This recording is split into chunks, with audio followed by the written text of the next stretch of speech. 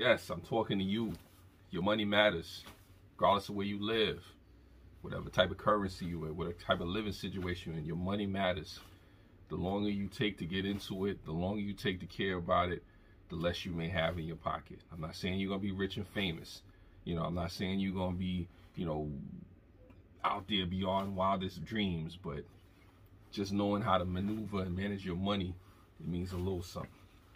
It's just something to think about. Remember, the dollar you save may just be your own.